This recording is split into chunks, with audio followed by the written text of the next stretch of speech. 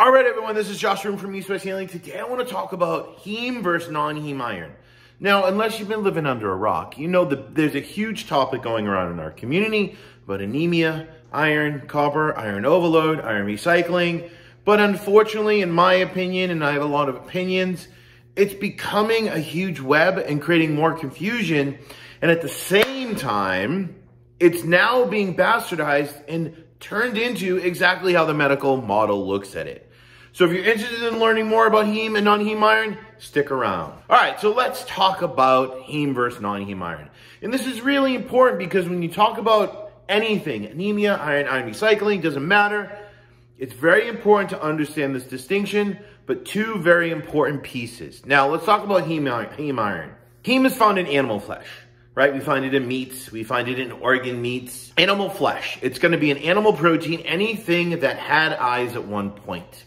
Now, this doesn't mean that if you eat organ meats, let's say, or you eat red meat, or you eat chicken, that you're going to get high iron. This is not how it works, right? No one in the world is going to get high iron from eating organ meats or anything that includes iron, because we have an iron recycling system. Right? Just like we have a recycling system in our house where we put trash in a recycling system, we bring it outside, then the truck comes and get it. It never keeps building up. Doesn't matter how many cans of carbonated water we drink, it gets taken away, right? So you can't end up with high iron from eating organ meats. But here's the thing. We have an iron recycling system called the RES, Reticuloendothelial System, which is a copper-rich enzyme-driven system. There's enzymes in the hepatocytes, enterocytes, red blood cells, spleen, and bone marrow that help you recycle iron out of the warehouse to get it into the street, which is the blood. But those enzymes, some of them have fast and ferroportin ferrooxidase are copper-driven, so if we don't have copper to activate, we can't recycle the iron. Well, heme iron that we find in animal flesh, based on its molecular form, is 95% absorbable and can be used through the RES system. Interesting, right? And if you look at our society, what are some of the most important foods that we're not eating to support the iron recycling system? We're talking about fatty fish, salmon, mackerel, herring, sardines. Of course, eggs and dairy, but those are very denatured. And we're talking about organ meats, right? People don't get enough fatty fish. We don't get enough seafood. We don't get enough shellfish. And we don't get enough organ meats. I've always said this, and I've said this for 22 years, 23 years now.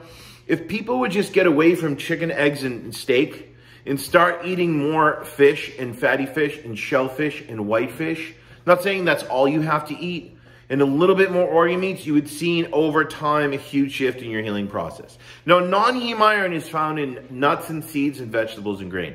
Non-heme is less than 5% absorbable, and based on its molecular form, it cannot be recycled through the iron recycling system and does very little to support anything that requires iron in the body.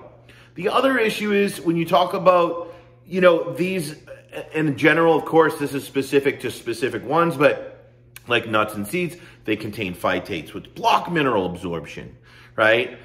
Grains, a lot of processed grains are fortified with iron, right? Anytime, and this is an elemental iron. This is not the iron you find that's heme in organ meats or chicken or in steak and things like that. This is the heavy metal. There's an iron fortification system, and the problem is when you overload the body with that, it has no way of getting rid of it, and at any time iron goes up in this form, copper is going to get driven down, then you can't support the iron recycling system. As well, you have certain vegetables that are sprayed with pesticides, or glyphosate is used, which chelates copper from the soil, so now we can't get enough copper, but also affects copper negatively in the body, which affects how we load copper into bioavailable copper. So we can't, it affects the metabolism of copper, let's say.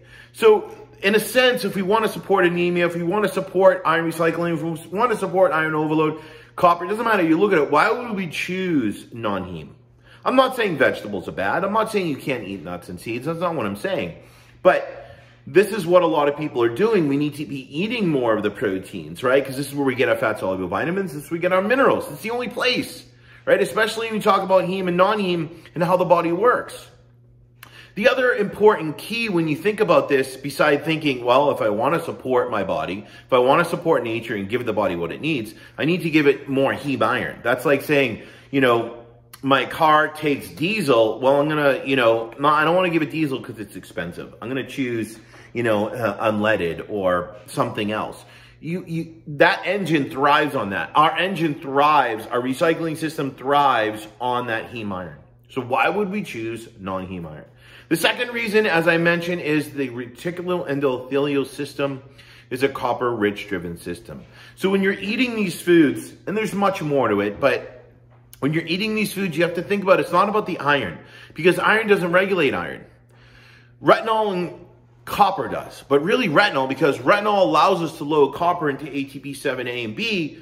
So now we have this bound copper, which is ceruloplasmin, which is bioavailable copper, which helps us activate oxygen at the cell level to produce energy, which is money in the bank, to reduce inflammation, which helps us produce our copper-rich antioxidants, cytochrome oxidase, glutathione peroxidase, all these different copper-rich antioxidants, which helps us with free radicals and oxidation in the system, which is inflammation.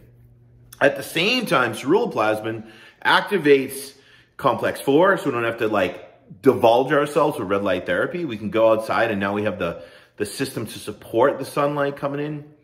But it also helps us recycle iron through the enterocytes, hepatocytes, red blood cells, spleen, and bone marrow.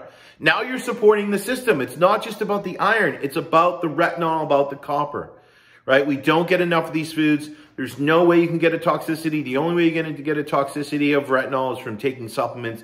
The only way you're going to get a toxicity from copper is if you don't have enough retinol in your diet and you're not able to load that copper, right? Because you're maybe relying on supplements, synthetic supplements, or you're relying on the wrong type of heme, the non-heme. So hopefully this made sense. As always, if you have comments, I'd love to know. Put them in the comment section. Thank you always for your support. I'm out.